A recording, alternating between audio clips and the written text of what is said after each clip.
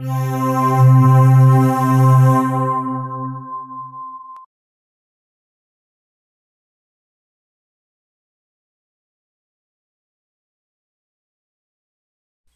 everyone, what's up? This is Rich. In this video I'm going to show you how to use a password manager in Ubuntu Linux 8.10 called KeePassX.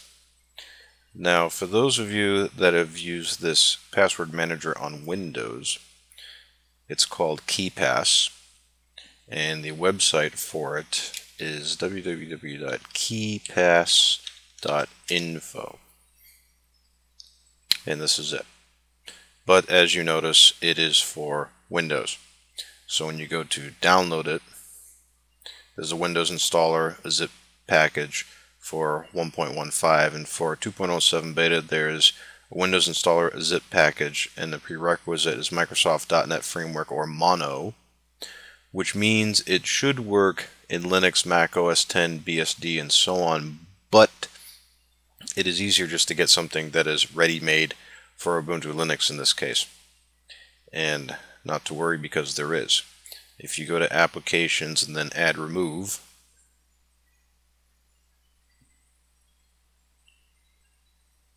and then choose to show all available applications, you can search for password,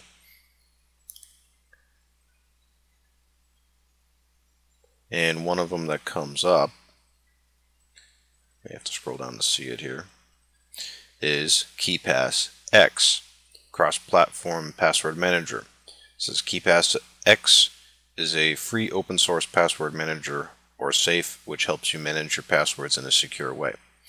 Now there is a website for it, which is KeePassX.org, and you can get it from here too. In the downloads area, you could get it this way if you wanted to. And they actually have OS X binaries, and they have a Windows binary of it too, but we're going to stick to the Linux side here for Ubuntu. And then you just go ahead and install it.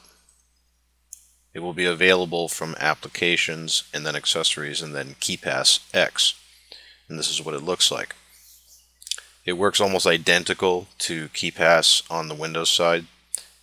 Go ahead and create a new database here. I'll just put a password as test.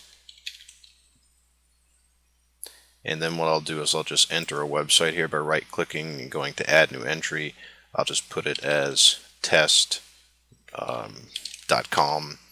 and username test, URL test.com, password test. Now it does have the password generation, just like I said, this looks very, very similar to the Windows version. And then the password repeat, you can put a comment in it. Oops, hold on, make sure they match first. Put in a comment if you want, and then hit OK, and there you go. You've got it. And then you can go ahead and save it afterwards.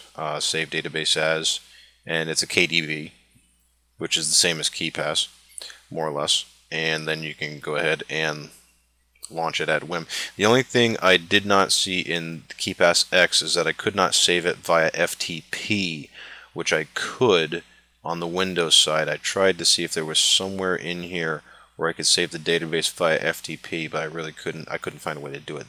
But other than that, it works exactly the same. For entries, what you can do is, it does have auto type. So if you go to a website, you can go here and do a Control V, and it will auto type username and passwords in there. You can clone entries easily. It has the open URL, which is Control U, same way in the Windows version as it is here. Control B and C was copy username and password. If you want to do it manually, that's the same in the Windows version as well. KeePassX is really simple. So on the Ubuntu side, yes, you do have a password manager that's identical to Windows KeePass, more or less. And the great thing about this is that if you're making a migration from Windows into Ubuntu and vice versa, this app closely resembles the Windows version, and that's the best part about it. So it's truly easy to use, and that's about it. It's really simple. Oh, and in addition to that, you can choose different icons, just like you can in the Windows version. You can also add custom icons, which is PNGs, JPEGs, bitmaps, GIFs, BPMs, PGMs, PPMs, XBMs, XPMs. Actually, there's a couple more formats in here that the Windows version will not do, which is actually even better. So anyway, that's about it. If you do like this software, if you actually, I should say, if you use this software and like it, please let us know. Or if you don't like it, tell us why. Take it easy.